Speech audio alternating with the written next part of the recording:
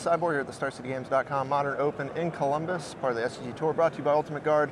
Here with the Player Spotlight with Jeff Hoogland, #1 SCG Tour Player of the Year leaderboard, in a tight race with Tom Ross. It's been a lot of back and forth these last few weeks. You guys played on camera yesterday. You're both in contention for top 8. This is where it's all heating up.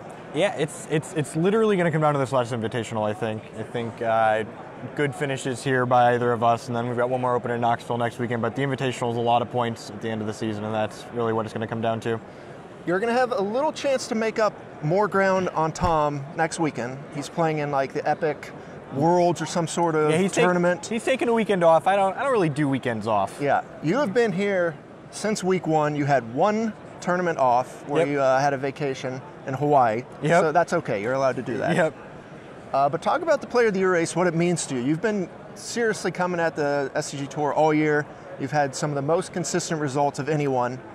What's it mean to you?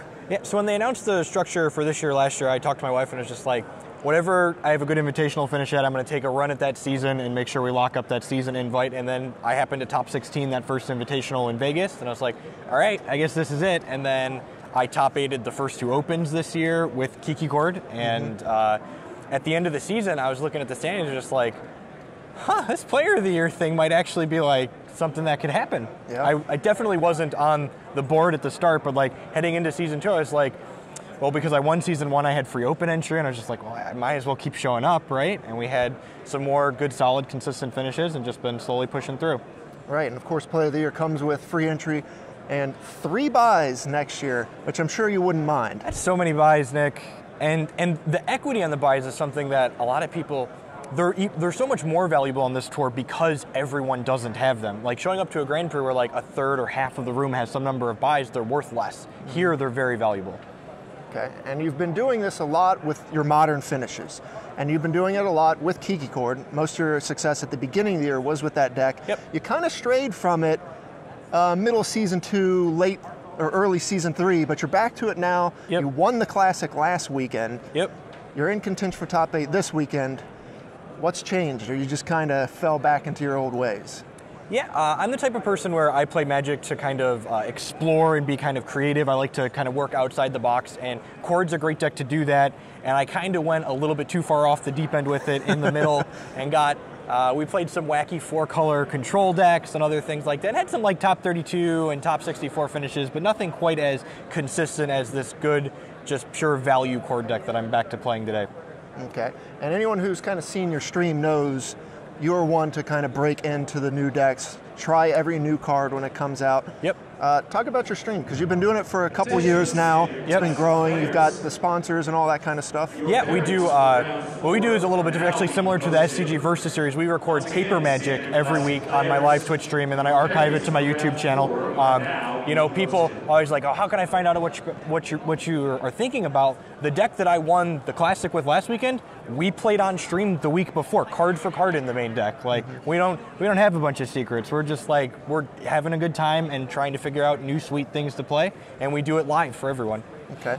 Now, as someone who's been going in on the Player of the Year race, and you mentioned, you know, you told your wife, you know, I'm going to kind of do this.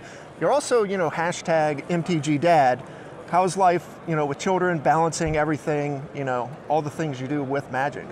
Yeah, the one question I always give people is, man, your wife lets you do a lot of stuff. And she's a very wonderful woman, but you know, just like everything in a marriage, like we have to both be on board. She doesn't let me do stuff. We work on things together, and she has things that she likes to do, and it's all about balance and things like that. Make sure we have plenty of family time on top of the work and travel. And have you got her into Magic? I know she does some of the Hex stuff with you online as well. Yeah, she played Magic a little bit when we did like F&M and stuff like that, but she isn't super into like the big groups of people and tournaments like this, so the digital stuff has been more her cup of tea. She played a lot of Hex. All right, so what do you do when you get time outside of Magic and family and travel and all that? What else do you do? I know you're used to do some teaching. Yeah, I have a master's in mathematics, so every once in a while I'll see a posting for a class that they're looking to fill at one of the local colleges, and I'll pick that up. I like teaching an introductory statistics class this semester. That's always a good time. It's kind of neat to see how other people think about probability and statistics, because the people that like tend to play Magic, they're more apt at that, and it's interesting to see how other people kind of think through things like that. Okay, as a kind of a notable brewer and someone who plays a lot on the SCG Tour, what would you tell people who are kind of trying to break into the tour and people that kind of like to experiment as well? Do you have any advice for them? Some of the best testing you will get is just coming out and playing. People always say, how do you start playing? You just do that. You show up, you register for the events, you want to practice before them, and you can practice, but when it comes down to it, getting used to like the pressure of playing for high stakes is only going to happen when you're actually playing for higher stakes. So just get out there, play your local events, your 1Ks, your IQs, all of those type of events, and you know the Open comes within 3 or 4 hours. You drive out to it, get a group of friends together, and travel. Okay, well, you're already qualified for the Players' Championship, so it's going to be your second of those.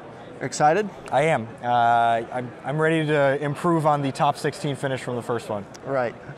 Top 16, strong finish. Could have done a little better. My standard deck was less than optimal at that first one. Okay. What are your predictions for Player of the Year race? What's it really going to come down to? The fact that I was a little surprised that Carpenter wasn't here this weekend, because with an open spike or two, he could have possibly been in talks, and Lissette's not here either, so it's pretty much just Ross and I at this point. So we'll see where this Open finishes. If I'm 6 points up on Tom, and if he gains ground here, I've got Knoxville next weekend. And then, like I said, ultimately it's going to be who can spike the Invitational if one of us can do that. All right. Well, you guys have given us a great ride. You've been exciting to watch all year. We wish you the best of luck. Going to see you at the Players' Championship. Thanks for joining me here in the sideboard. Stay tuned to StarCityGames.com all weekend long for the action here in Columbus.